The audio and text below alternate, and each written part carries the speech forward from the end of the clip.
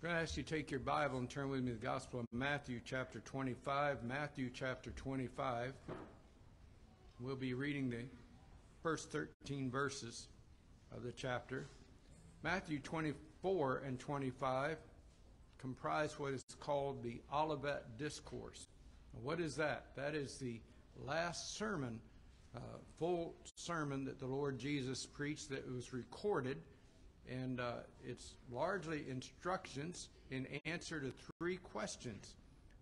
The three questions given in the early part of chapter 24 are, when shall these things be? He's talked about things to come. The disciples asked him, when? When shall these things be? Question number 2, what shall be the sign of thy coming?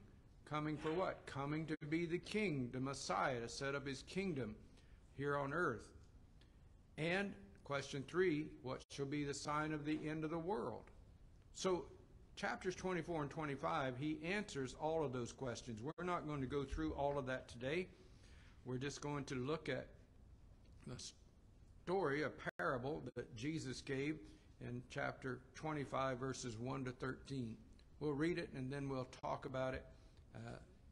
So look at it together with me, if you will. Matthew chapter 25, verse 1. Says, then shall the kingdom of heaven be likened unto 10 virgins, which took their lamps and went forth to meet the bridegroom. And 5 of them were wise, and 5 were foolish. They that were foolish took their lamps, and took no oil with them. But the wise took oil in their vessels with their lamps. While the bridegroom tarried, they all slumbered and slept. And at midnight there was a cry made, behold, the bridegroom cometh, go ye out to meet him. Then all those virgins arose and trimmed their lamps. And the foolish said unto the wise, give us of your oil, for our lamps are gone out. But the wise answered, saying, not so, lest there be not enough for us and you, but go ye rather to them that sell, and buy for yourselves. And while they went out to buy, the bridegroom came.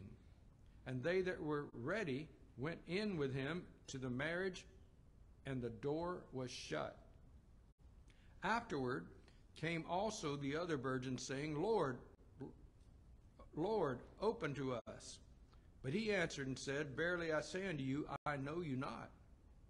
Watch therefore, for you know neither the day nor the hour wherein the Son of Man cometh.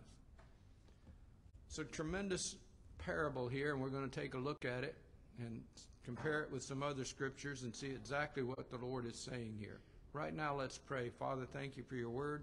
We ask your blessing on it. Pray that you give us what we need from it in this hour. Help us, Lord, to always be cognizant of the fact that you are speaking to us when we open the Bible. So by your Holy Spirit, teach us and guide us into all truth today. And we trust that same Holy Spirit to take this truth home to our hearts. Give us ears to hear and hearts to receive. Again, Lord, if there's a soul listening who doesn't know you as Savior, may they come to trust Jesus and be saved in this hour. For those who do know you, may we prepare to meet our God. Lord, we ask this in Jesus' name. Amen. In Amos chapter 4, verses 11 and 12, the Lord said to Israel, I have overthrown some of you as God overthrew Sodom and Gomorrah.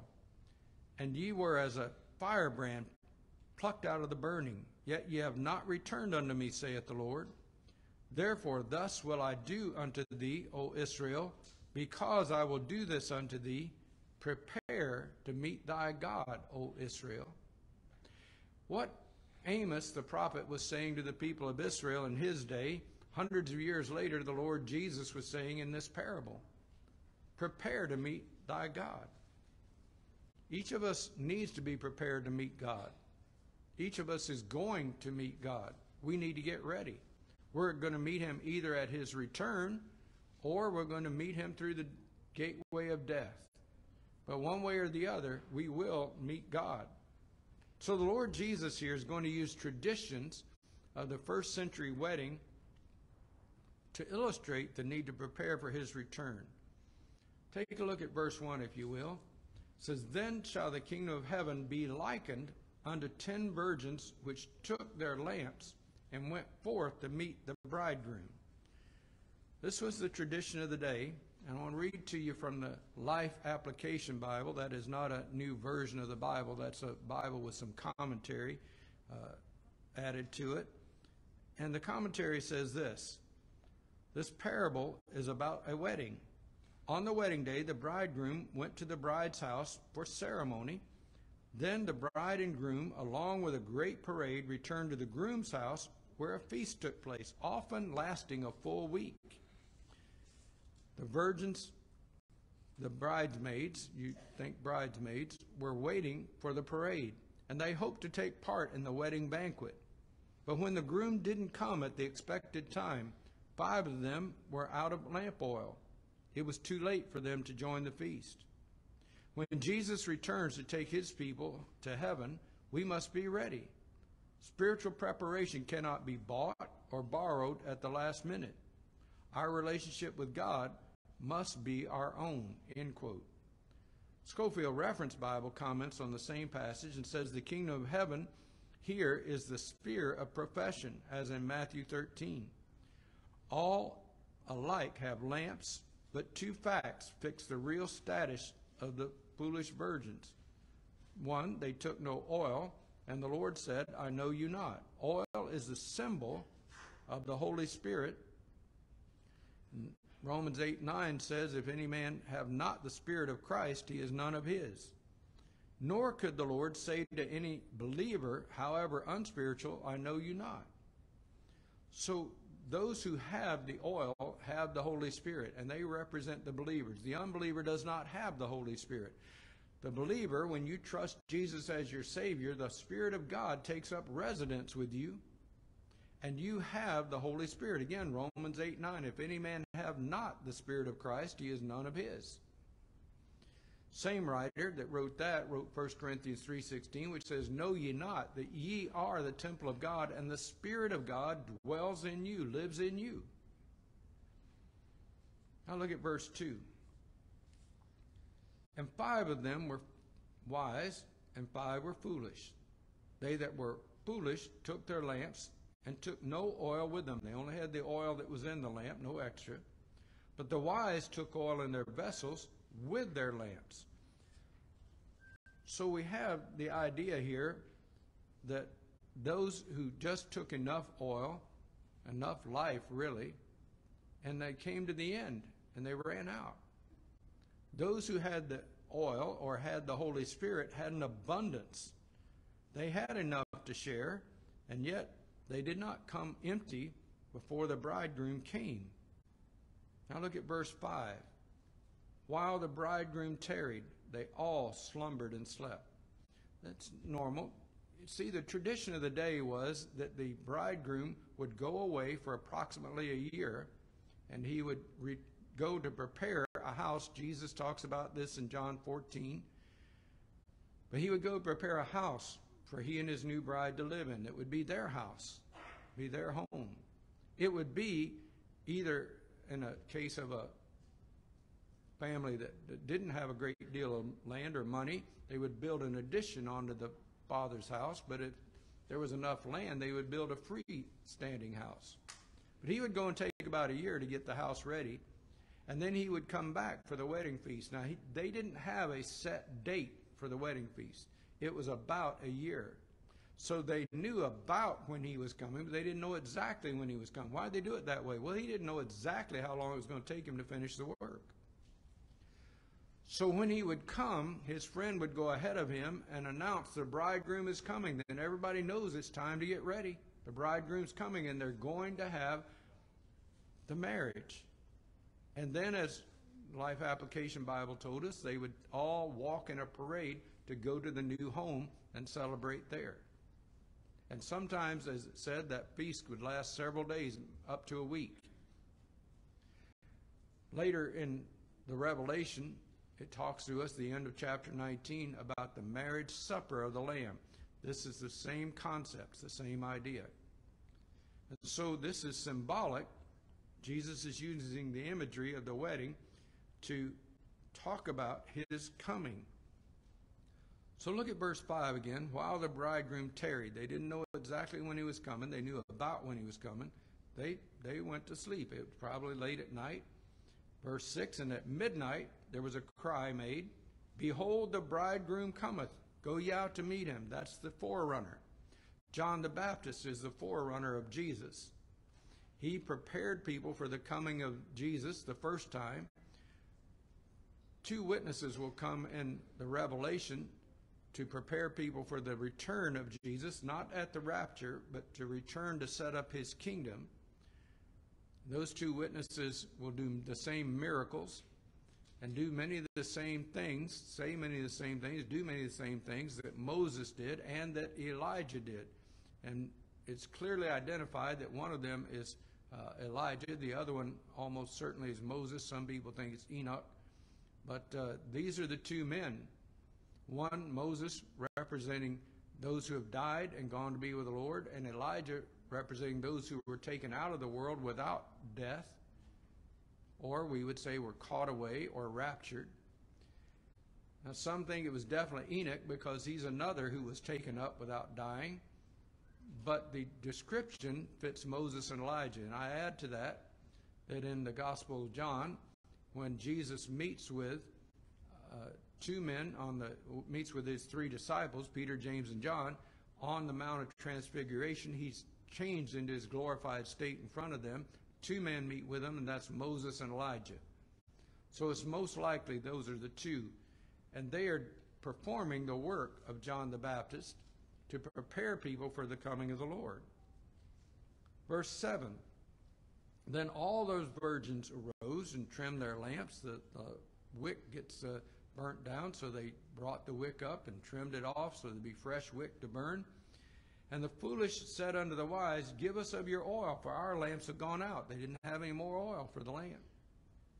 But the wise answered, saying, Not so, lest there be not enough for us and you, but go you rather to them that sell and buy for yourselves. And while they went to buy, the bridegroom came. And they that were ready, notice that, they that were ready went in with him to the marriage, and the door was shut. The door was shut. I want to read to you a couple other passages of Scripture. If you want to turn, you can, but we're going to go quickly. I want to read to you from 1 Corinthians 15 and 1 Thessalonians 4 and Revelation 4. 1 Corinthians 15, beginning at verse 50, Paul writes, Now this I say, brethren, that flesh and blood cannot inherit the kingdom of God, neither doth corruption inherit incorruption. Behold, I show you a mystery. We shall not all sleep, Paul's euphemism for death. We're not all going to die, but we shall all be changed. How long will that change take? In a moment, in the twinkling of an eye. At the last trump, for the trumpet shall sound, and the dead shall rise. And the dead shall be raised incorruptible, and we shall be changed. For this corruptible must put on incorruption, and this mortal must put on immortality. Now 1 Thessalonians 4, beginning at verse 13.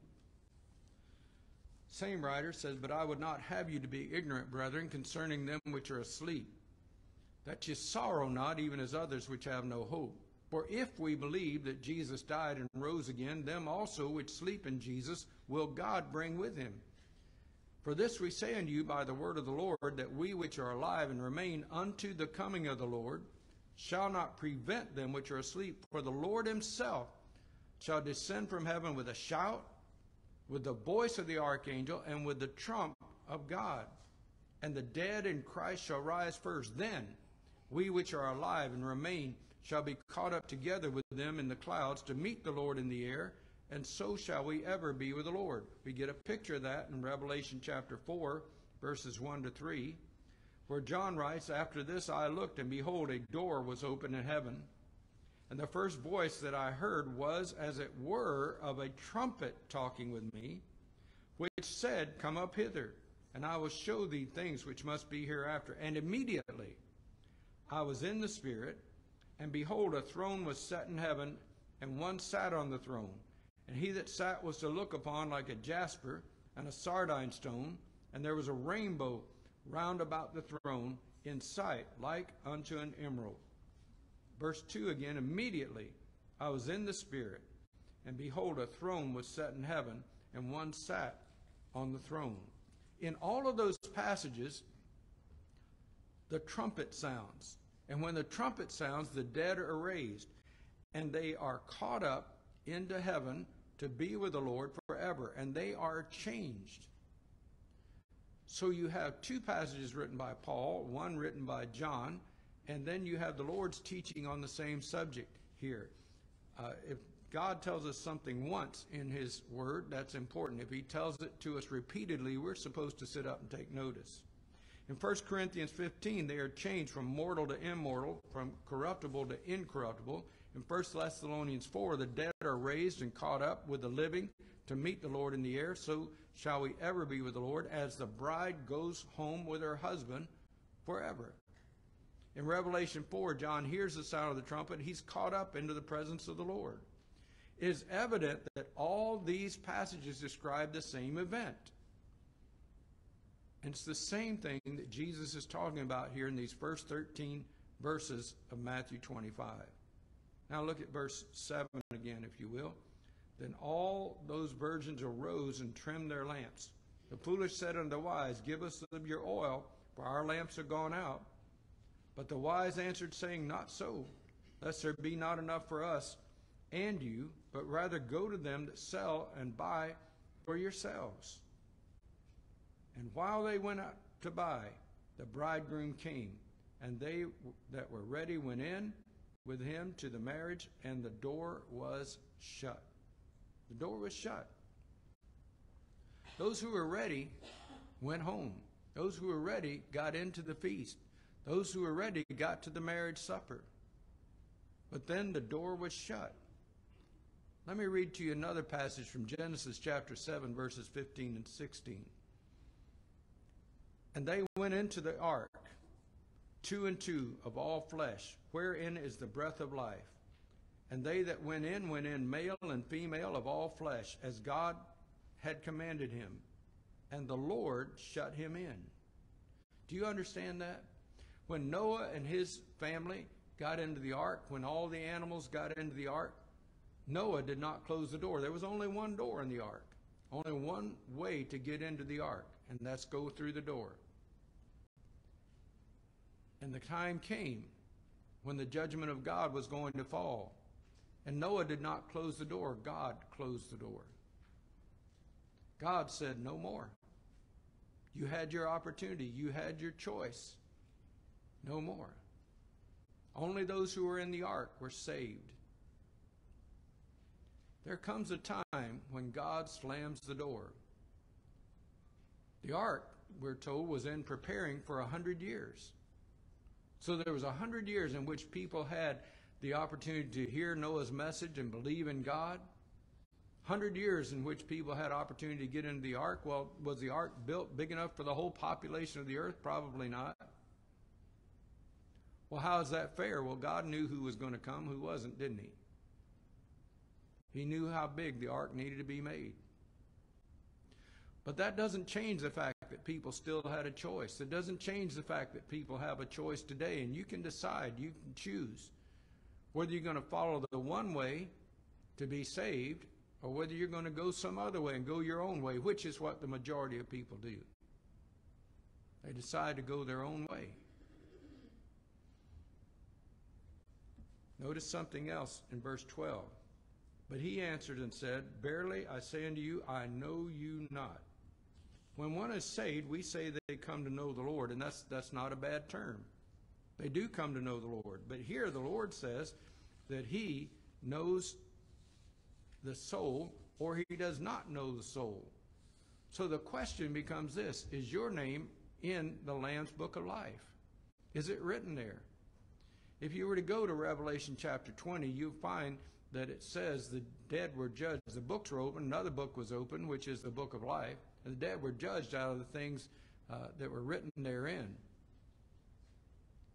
And it says some people's names are not in the book of life. It says whosoever's name is not in the book of life was cast in the lake of fire. Now, that's eternal judgment. So how do I know if my name's in the book of life or not? Well, you know because you know whether you've been saved or not. You know, there's a little song that we sometimes sing. We haven't sung it this year at all. That I'm pretty sure we haven't. But sometimes sing a song says, if you're saved and you know it, say amen. You know what? You're not going to be saved and not know it. You know, my goodness, I was saved. I never knew I was. That's not going to happen. Why? Because there's a specific time and place where you trust the Lord as your Savior, where you made a conscious decision to place your faith in the Lord Jesus Christ.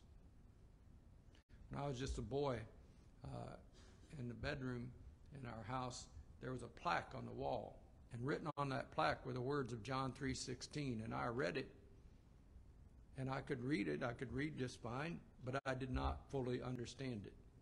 So did I know what John 3:16 said? I did. Did I trust the Lord? Did I believe? And was I saved at that point? No, I was not. It would be many years later before I would come to know the Lord. I knew about Him, but it'd be many years later before I came to know Him. If I had to, we could all get in a bus and I could take you down to a place and show you where I was saved, or at least the general location. I don't think the building's still there, but I could show you the location where I trusted the Lord as my Savior. You ought to be able to do that. You ought to be able to say, I know where I was saved. Last year, and I think it was in late May, a young lady came by one day, and I did not recognize her at first. She told me her name, and then I knew who she was. I hadn't seen her since she was a young girl, and now she's a young woman. And she came by one afternoon. She said, I want to show you something. I said, okay. She said, follow me. She walked out the front door here, turned right on the little ramp that slants down this way, took me down to the end of that little ramp, and she pointed and said, right there is where I was saved. She said, I want you to know that. Right there is where I was saved. Now, you ought to be able to know when and where you got saved. You should. You should know your decision. Well, don't I just gradually get saved? No, you don't get gradually saved. You get saved the moment you trust Jesus as your Savior. He forgives your sins. Well, I've always believed. Well, perhaps you've always believed. I always believed in God. I was never an atheist. It was a big shock in my life, and I mean that sincerely. It was a big shock in my life when I found out there were people who didn't believe in God. I thought, why would you not believe in God? You know, everything that we have was designed or invented by somebody. If you have a watch, somebody invented the watch. If you look at a clock, somebody invented the clock. You use the computer, somebody invented the computer. Somebody developed the software. Somebody developed the hardware. Somebody developed all of that. We don't have any trouble believing that. You're sitting on a pew that somebody made in a factory and somebody else assembled and somebody else upholstered. You don't have any trouble believing that, and yet we're going to believe that the universe and everything in it and everybody on the planet Earth all just happened without anybody designing or making it. How absurd is that? I do not understand people who don't believe in God. I am going to tell you this. It is my sincere belief that most people, and I don't say this is everybody, I'm sure there are exceptions to this. Some people are brought up being taught not to believe in God, being taught that God is a myth, being taught that those who believe in God are misguided and foolish. But most people who say there is no God, they know full well in their heart that there is a God. They know that. So why do they say it? Because they're angry with God. They don't like God. God either didn't do something they thought He should do, or He did something they thought He shouldn't do. Well, if there's a God, He wouldn't have let my little sister die. I'm not trying to be cold to anybody. Please understand that. It's not my purpose. But everybody dies. So if your little sister died, that's not God punishing you or being unkind to you. It was simply her time. We all miss people when they die. We all miss children, particularly when they die. It's not easy, and I'm not trying to make light of it. But I'm saying we need to come to the honest realization that death comes to all of us. There are no exceptions. Just a matter of when. Everybody here, including me, our lives on earth are going to end. Some sooner, some later. But they're going to end for all of us. So, the question is your name written in the Lamb's Book of Life? Now, what's interesting, too, is that some people's names are blotted out of the Lamb's Book of Life. Now, we could talk about what that means and speculate on it a little bit, but I'm not going to take time to do that right now. I'm going to tell you that if you have trusted the Lord as your Savior, if you've been born again, if you came to the realization that you, like everybody else on this planet, and everybody else who ever has lived on this planet or ever will live on this planet, with the exception of one person, that would be Jesus himself, we've all sinned. We've all done something that violates the Word of God and the will of God. And the wages of sin is death for all of us, not for some of us, for all of us. As I said earlier, it's just a matter of time. And so one day we are all going to stand before God. We're all going to meet our Creator. When we meet our Creator, I'm going to tell you some things God isn't going to ask us. He doesn't have a checklist He's going to check off to see if you met the certain requirements. He's not going to say, well, let's see. Were you a church member?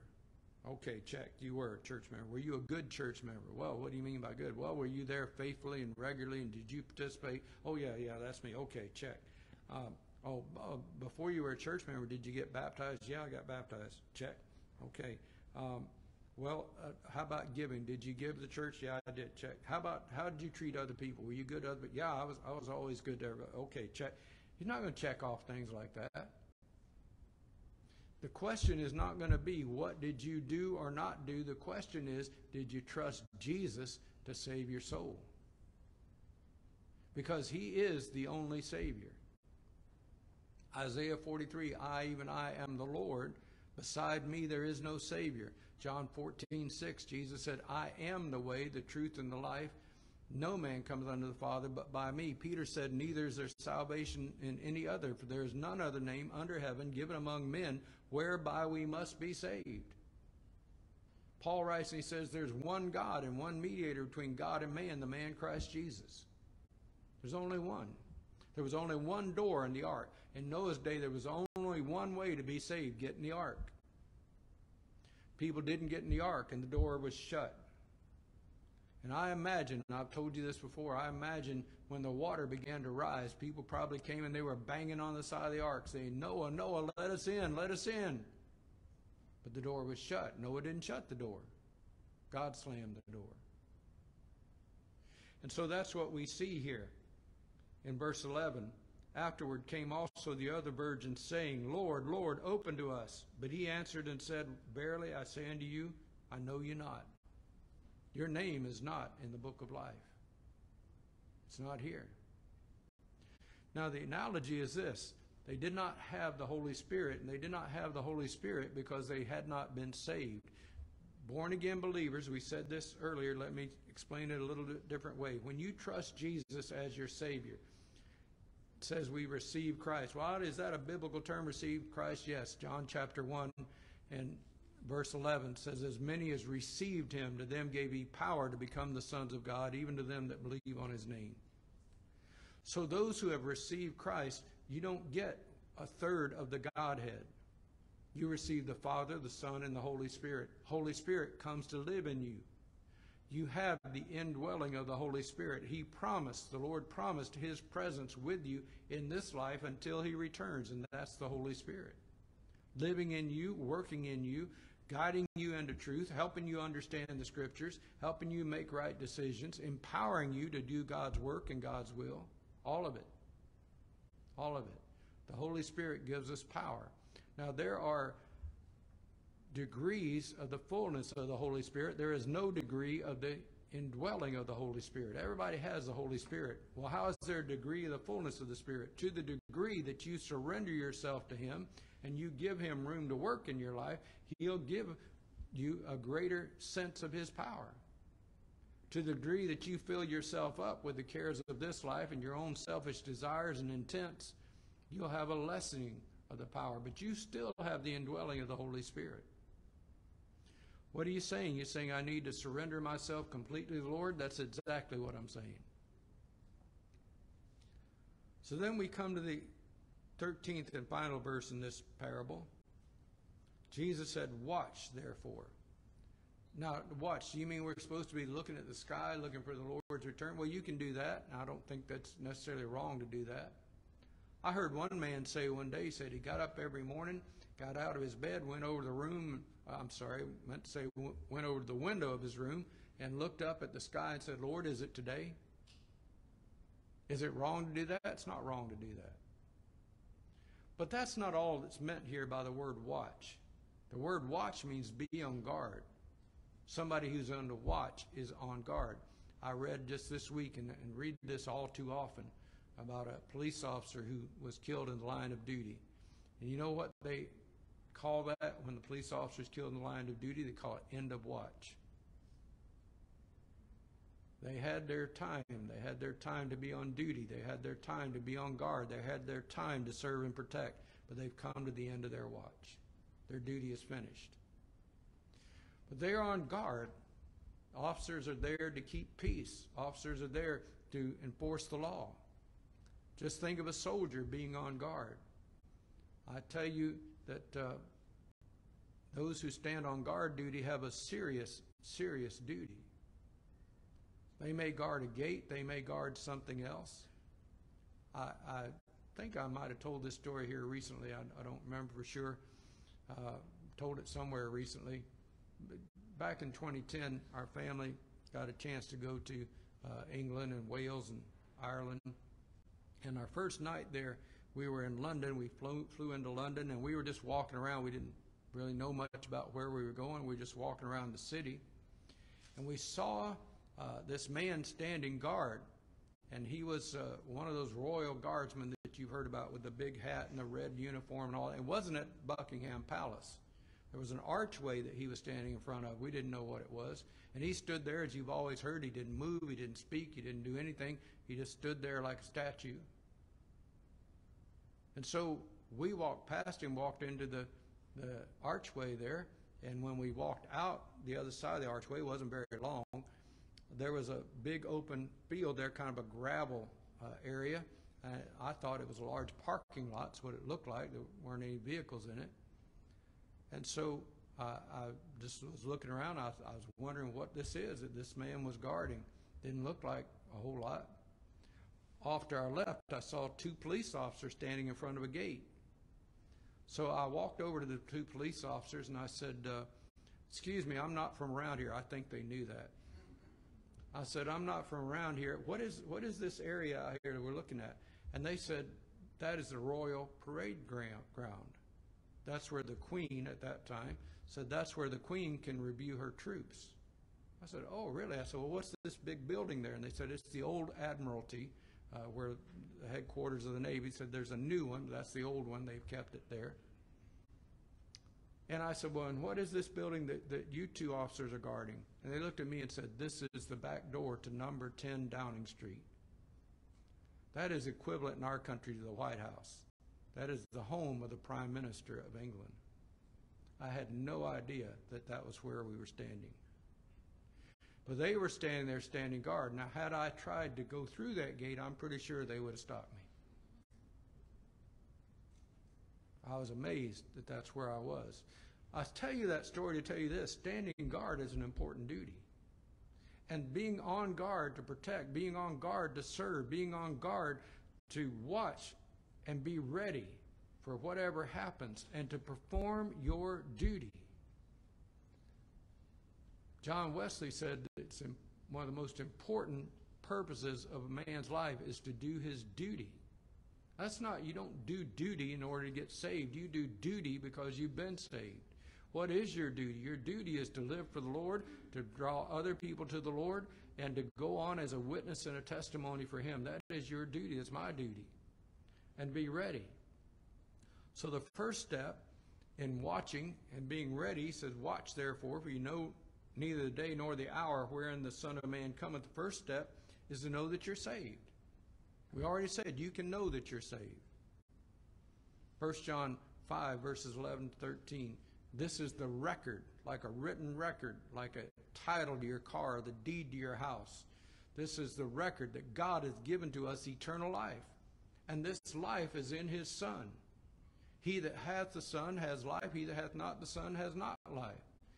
These things have I written unto you. Listen, these things have I written unto you that believe on the name of the Son of God. Stop right there. The more to the verse, stop right there.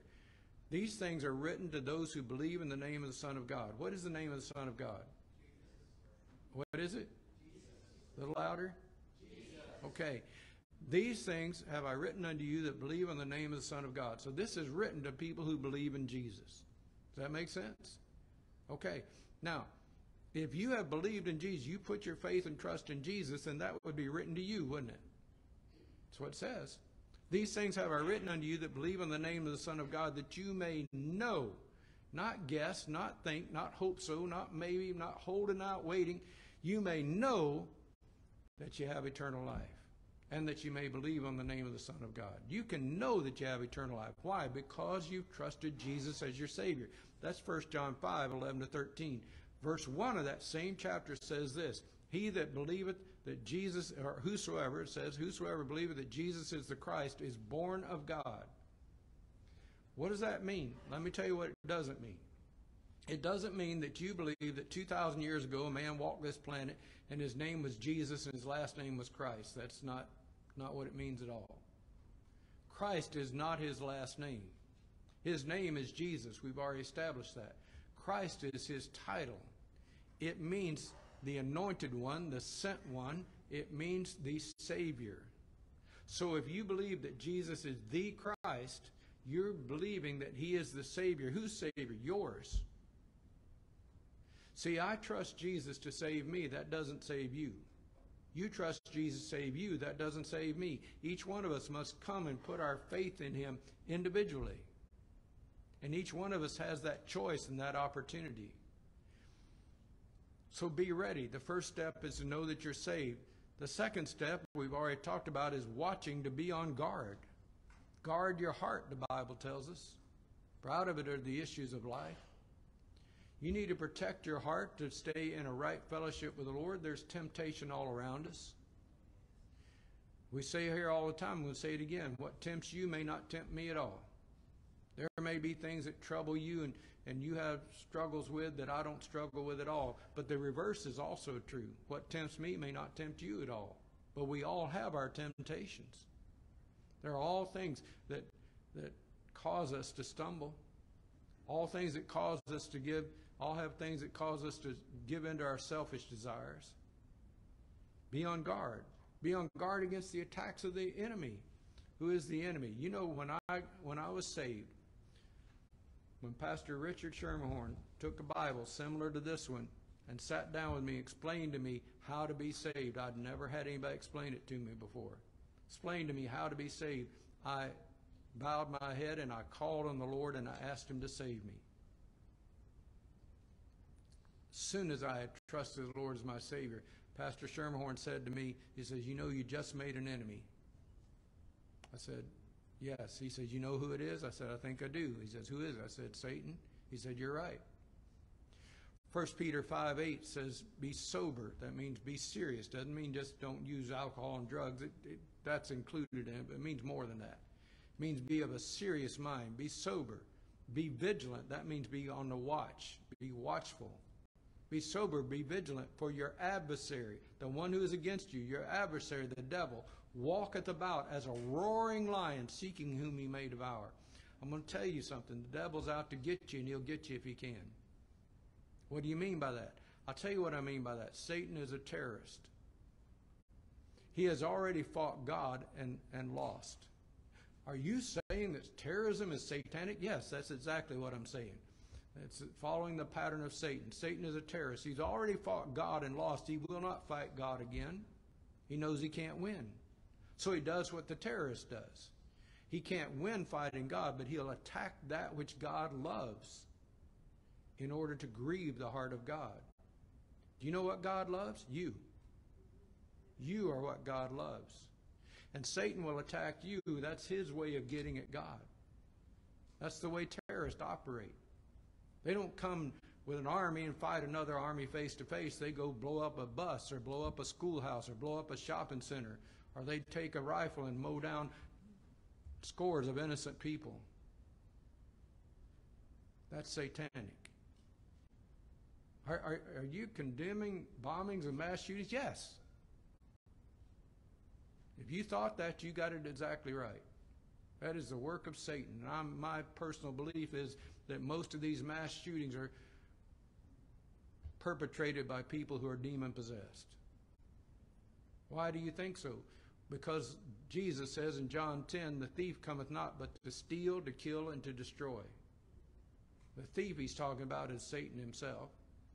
And not every time, but more often than not, what do you find happen? Somebody goes and they shoot a bunch of innocent people, most cases people they don't even know, and they take the lives, they steal, and they destroy the innocent lives, and they damage the families of those innocent people. And then what's the next thing they do? Kill themselves. Why do they do that? Demon's finished with them. Done the work that he had them to do. He's finished with them, so kill them too. You don't really think that? I do. I do. I could give you more evidence of that, but not our main point this morning. I'm going to move on. It sounded to me like you're condemning that kind of activity. You're catching on. You are. So watching is to be on guard. Step 1, know that you're saved. Step 2, be on guard. We're talking about preparing to meet God. You're not prepared to meet God till you've been saved. Then you need to be watching on guard. The third step is don't go home alone. We're not going to read it, but the next passage in this chapter, verses 14 down to verse 30, the parable of the talents, is about people who are given talents and they go out and some of them invest and they get more, and one guy takes his and buries it. We're not supposed to go home alone. We're supposed to take other people with us. When we leave this earth and we go to stand before the Lord, we're supposed to take other people with us. How many are you going to have with you, preacher? I don't know. What do you mean you don't know? I don't know how many people have been saved because of my influence. Do you think anybody has? I do. I do think people have. But how many? I don't know. Let me tell you something that happened to me many years ago, decades ago. This would be back in the 1970s. I was working in a factory and up in Chattanooga, Tennessee. And I witnessed to pretty much everybody in that factory. Tried to share the gospel with everybody. As far as I knew, not one person got saved. I talked to many of them. When I first got saved, I was a senior in high school, and I had an art class where we had a large table, and there were 5 or 6 of us sitting around at the same table. And I got saved, and I came in, I gave everybody, it was all guys, gave them all a tract.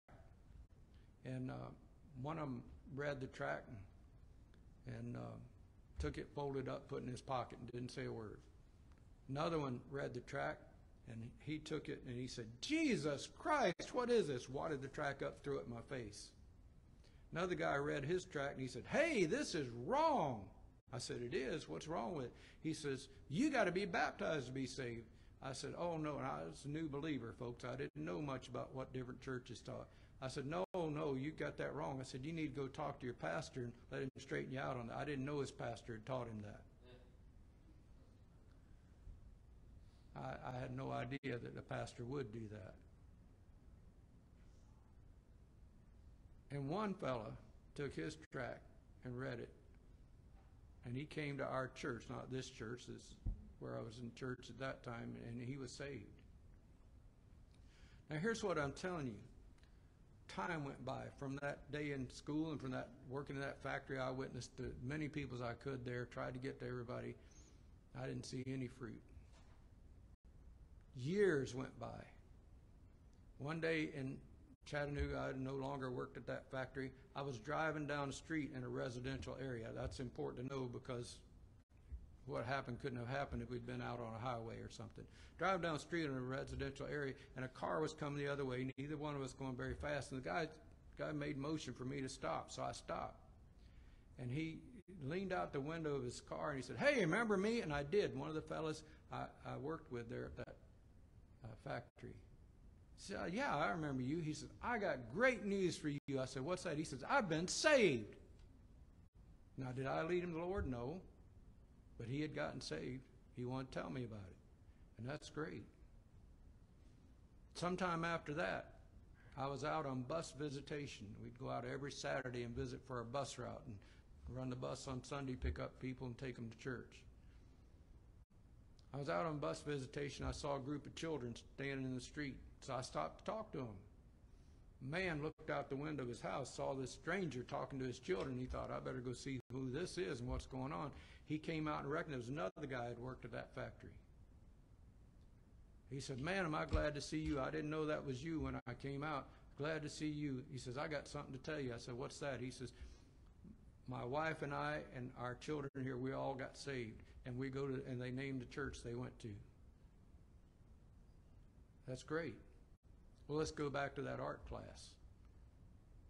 The guy who wadded up the track threw it to my face. I was out on visitation one day, and somebody had given us a prospect card to go out and call on some people. And I went out and knocked on the door of this house, and who opens the door? But that guy who wadded up that track and threw it in my face. He said he was an atheist. He said he didn't believe in God. Do you know what he told me that day when he opened that door? He said, "I got to tell you something. I've been saved." What I'm telling you is you don't know who you're influencing for the Lord. You may be talking to people. I'm not saying you just live the life and don't talk about it, because let me tell you what's wrong with that. You ought to live a good example. You ought to live a good Christian life. But if that's all you do and you never say a word, you know what people are going to think? They're going to think what a good person you are. But they're not going to know who it is that makes you a good person. You have to be able to speak up and let them know that you're a good person because you trusted the Lord Jesus and He's changed your life. That's the only way they're going to know. Well, what I'm telling you is you may speak to somebody and you may give a tract or you may witness somebody and they don't get saved then and there. Now, sometimes they do, and thank God for that. I had one of our members here call me this week, and I wasn't able to get the phone right then. He left a message for me to call him back. I called him back, and he said, "Hey, got something big to tell you." He says, "One of my coworkers got saved. It says, I'm going to be bringing him to church." Isn't that great? Isn't that great? That's the way it should be. What I'm trying to tell you is this. You don't know who you've influenced. You don't know who you spoke to that you thought they didn't get it. They didn't hear it. They didn't understand. But you sowed a seed. Paul says one sows the seed, somebody else waters, somebody else reaps the harvest. You may have planted that seed and it may grow to bear fruit that you didn't even know about. So how many are going to go with you to heaven? I don't know, but I tell you this, the more seed you sow, the more people are going to be there. And that's what the parable of the talents teaches us. You don't sow any seed, don't expect any harvest. The more seed you sow, the greater harvest you're going to have. So step one, be sure that you're saved. Step 2, be watching on guard. Third step, step 3, don't go home alone. Step 4, you know neither the day or the hour wherein the Son of Man cometh. So always be ready. Always be ready. Pastor Shermhorn led me, the Lord told us this. I don't know if this was original with him. It may have been, may not have been. But he told us this, said, you need to be ready to pray, preach, or die at any minute. Be ready to pray, preach, or die at any minute. I'm going to go a step farther with that. So you need to be ready for the Lord to return at any minute. He said he's coming. He did everything else he said he would do. No reason to think he won't do that. He said he would come, but he said nobody knows the day or the hour. I was talking to the campers this week about that. I said, some people say, well, I know. I got it figured out. And I've read so many books and things about people who say, I figured out when the Lord's coming. I looked through the scriptures and I looked at this and that and historical events and I got it figured out. Whenever somebody tells you that, you know right away they're wrong. How do you know they're wrong? Watch therefore, for ye know neither the day nor the hour wherein the Son of Man cometh. Chapter 24, verse 36, but of that day and hour knoweth no man, no, not the angels of heaven, but my Father only. Well, if the angels in heaven don't know, what makes you think you know? The angels in heaven are with the Father all the time, and they don't know when. But you think you've got it figured out. I remember, some of you old enough to remember this, most of you not, but back in 1988, a guy put out a book, 88 Reasons Why Jesus Must Come in 1988. Was he right? Absolutely not. Absolutely not. You know what? I didn't even have to read the book to know he wasn't right, because I read this book. I was in a meeting back in the 70s and heard a man preaching on the return of Christ. Good man, good preaching. And he didn't in any sermon say when the Lord was coming. And I asked him privately, I said, do you talk like you expect the Lord to come soon? He said, I do. I said, your opinion, how long do you think we've got? Now, he said this, he said, I don't want to be pegged as a date setter. He said, I don't want you or anybody else say I said the Lord's coming at this time, because we don't know. But he said, just looking at the circumstances of the world, this is in the 70s, mid-70s, he says, I don't see how it can be much past 1980. Tell you what, folks, it's much past 1980. It is. He wasn't saying the Lord was going to come then. He said it looked like the Lord was coming then. Can I help you with something? The apostles expected the Lord to return in their day. So, well, must be that all you guys are wrong. I mean, it's been 2,000 years, and he hasn't come yet. Let me share this with you, and we're going to close. Number one, the Bible tells us to be ready, to be watching. Number two, God's grace is rich, and he gives us opportunity after opportunity after opportunity to be saved, to get right with him. One day, he slams the door. When you take your last breath, when your heart beats its last beat, when you close your eyes for the final time, your opportunity to choose has gone. Eternity is settled. But let me share this with you to encourage you. And I'm not putting God on a timeline. Understand that. But the first promise that the Redeemer would come was made in Genesis chapter 3, verse 15. If you measure from that time until the time the Lord Jesus came, it was over 4,000 years. If, and listen carefully, you could take what I'm about to say and get it wrong. If God was on the same time schedule, and there is nothing that says he is on the same time schedule. Understand that. Nothing at all says he's on the same time schedule. But if he was on the same time schedule, could be another 2,000 years before the Lord came. Do you really think it's going to be? No, I don't. And I'm not saying that. I'm saying if it took 2,000 more years, he wouldn't be late. God knows the time. You don't know, I don't know, the angels in heaven don't know, but God knows. Do I think it's closer than farther away? Of course. Absolutely. I think we're closer than we've ever been. That's easy to say. Time is running out for everything.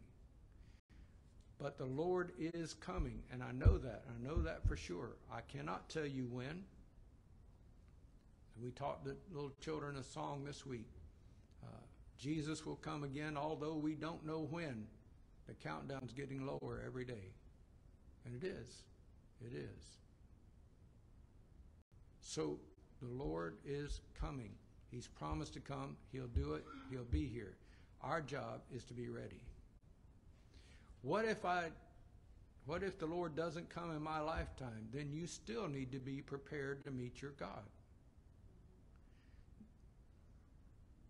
Let me share this with you. It is God's will for men to be saved. It is. Peter writes and he says, the Lord is not slack concerning his promise, but is long-suffering to usward, not willing that any should perish, but that all should come to repentance. God wants everybody to be saved. Whew. Preacher, I'm glad to hear you say everybody's going to be saved. That's not what I said. I said God wants everybody to be saved, but it is your decision. You're either going to trust Jesus and be saved or you're not. You have to make that decision. I tell you what, if I could make that decision for you, everybody'd be saved. But I can't make that decision for you. I can tell you how to be saved. I can show you in God's Word how to be saved. I'd be happy to do it. But I can't make the decision for you. You must trust the Lord as your Savior. You must trust Him to save you. It's God's will for you to be saved. You have the opportunity to be saved. You could be saved right now. It's God's will for people to be saved, and God's will for them to be serving Him, doing what's right, living according to His Word and His will, and helping other people to come to be saved. Waiting, watching, and serving. Watch therefore, for you know neither the day nor the hour wherein the Son of Man cometh. Amos said, prepare to meet thy God. Let's pray. Heavenly Father, thank you so much for blessing us. Thank you that we've had this time together today. It is my prayer that not a person who's in this room today or a person who may be listening electronically would let this day pass by without being certain that they know you as their Savior, that their sins are forgiven, that heaven is their home, that they have eternal life where they'll live with you forever. If there's anyone listening today or anyone who will listen to this later electronically who hasn't already made that decision, hasn't already trusted you to save them, then it's my prayer, Lord, that they would open their heart. They would call on the Lord Jesus Christ and be saved. I encourage such a one to pray along this line and say, Lord Jesus, I believe. I believe that you are the Son of God. I believe that you love me. I believe that even though I'm a sinner, and I am, that you paid for my sins at the cross, and you still love me. I believe that you rose again from the dead and you're alive today, and I'm trusting you right here, right now, to forgive me, to save me, to give me everlasting life. Thank you, Lord Jesus. The Bible says, whosoever shall call upon the name of the Lord shall be saved. Maybe you prayed that prayer with me, maybe you didn't. But if you're not 100% sure that you've trusted Jesus to save you and you want to trust Jesus to save you, we're going to sing a hymn of invitation. I invite you to come. Come to the front here. Meet me. We'll have somebody sit down with you and privately tell you how you can know that you've been saved, how you can know that your sins are forgiven, how you can know that you have a home in heaven. If you're listening online, you can have that same knowledge. Maybe you're thinking, that sounds good to me, but I don't fully understand it. I'm not sure how to do it or what to do. Get in touch with us. We'd be glad to help you. Be glad to show you what God's Word has to say. You'll make your own decision. We can't do that for you. But we can show you what God's Word has to say, what the Bible says about how to be saved. We're happy to do that. I suppose most people listening today are going to say, Preacher, I'm already saved. Thank God for you. Are you ready to meet your God? Are you prepared to meet your God? If not, do you need to do some business with Him? This invitation's for you also. You need to pray. You need to come and pray. You need somebody to pray with you. There's a decision you need to make. God's been speaking to you. You need to act upon that. Now is your opportunity. Don't wait. Don't hesitate. You just come while we sing. Father, bless and move in this invitation time, we pray. In Jesus' name, amen.